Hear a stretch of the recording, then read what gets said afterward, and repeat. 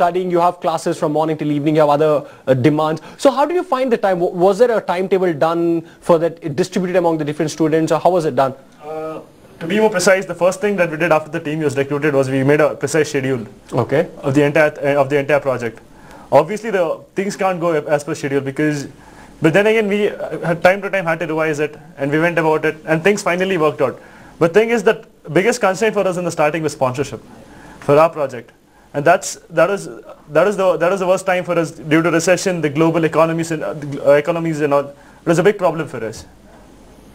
Okay, so the whole economy and the recession actually hit you guys. Did it actually affect the whole process? Yeah, it hit us much more than we thought it would, because the starting we went around for big companies, but then again we had to scale down to smaller companies, the small scale industries. We went about with the idea of a souvenir. So that's how we went about. A small book, a souvenir is a small magazine that contains details of a project. Okay. So that's where we're containing various advertisements of companies that have helped us in the project. Okay. So that's how we went about things. But then finally, one fine day, this company called Do Technology comes in and sponsors us with rupees 6 lakhs. Okay. And then also the college has helped us in a very big way. They have given us a facility in the college itself with a workshop. Okay. So when you look at this, it does not matter whether you have a big company sponsoring you or a small company sponsoring you. What matters is how big your idea is. And let's have a look at this idea, this particular plane that we're talking about, this unmanned aerial vehicle. What is it that these students of RV College of Engineering have achieved? Take a look.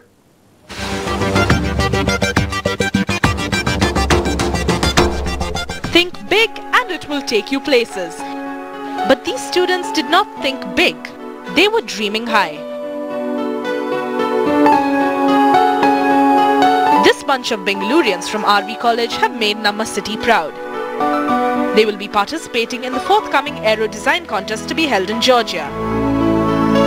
These young brains will be displaying and flying their unmanned aerial vehicle called Vyoma at the aeronautical competition for the second time. Hosted by Lockheed Martin and NASA, this project will be judged along 65 other UAVs from colleges and universities across the world. I feel great actually to be a part of this team. The students are highly motivated. It's a matter of pride for the whole country in a participating competition like this. I feel extremely good and excited to be a part of this team.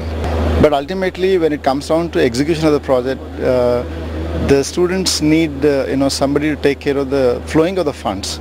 That's where one of the important roles come from there. But most importantly, guiding the students towards successful completion of the project. And there are times when things will not be going very smooth, because technically we are not supposed to involve in the design part or whatever. But we are supposed to guide them in telling them as to where this information is available.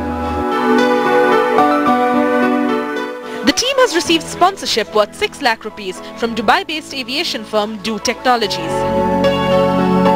Apart from this, they will also receive 2 lakh rupees from their college trust. These 7 students are the only ones to represent India.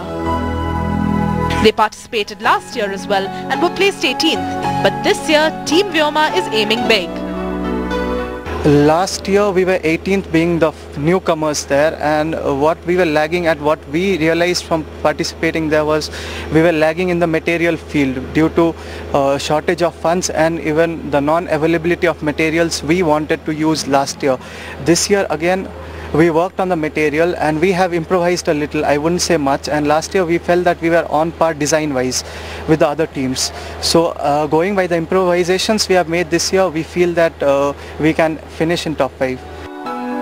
To make Vyoma fit for applications like precision agriculture, disaster management, landscape mapping, atmospheric sampling missions, the team has worked on a whole array of avionic devices such as anemometer, wind direction indicator, humidity sensors, temperature sensors, onboard cameras and radio link apparatus. So the commercial aspects of this aircraft is for the farmers basically, wherein they get to spray pesticides etc. on their big fields. So that is one application we are looking at as of now. The students have pleasant memories of the event which was held at the same venue last year. The event had stringent rules regarding aircraft length, width and height and available power for the UAV. The total length, width and height had to be within 175 inches. These rules were an extreme challenge for the students' creativity. The aircraft was judged on 3 categories: design report, oral presentation and flight score. The contest evaluates the ability to design, fabricate and test an aircraft that could take off and land while carrying the maximum payload, where the total weight of the aircraft cannot exceed 55 pounds. With superior technology, the team feels they will make the country proud and have a dream run at the competition. Newsline wishes them all the best.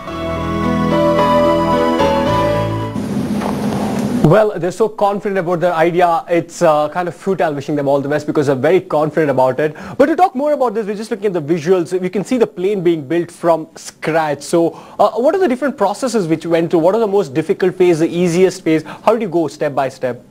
Basically, I'll talk about the first year, how it went on, because the second year is like they had people like us, to help. Actually, first year what we did was we had no idea about how to go about making the plane. Technical we can study from books, but such things, it comes by experience. So we started, making small gliders. We started with paper planes, to be honest. We started with paper planes and then small gliders. And then we actually started off building the wing for our big plane.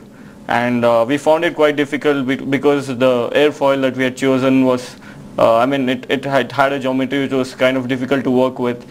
And then once we made the wing, actually we started with the difficult part. Wing is a difficult part over here compared to the fuselage. So we started with that. And then once we did that, we got the confidence to go ahead, and then we made the fuselage and then the landing gears and all.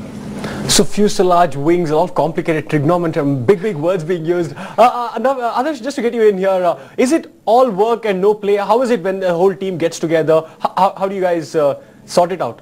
No, this is actually a big learning experience, and plus we have loads of fun in the workshop.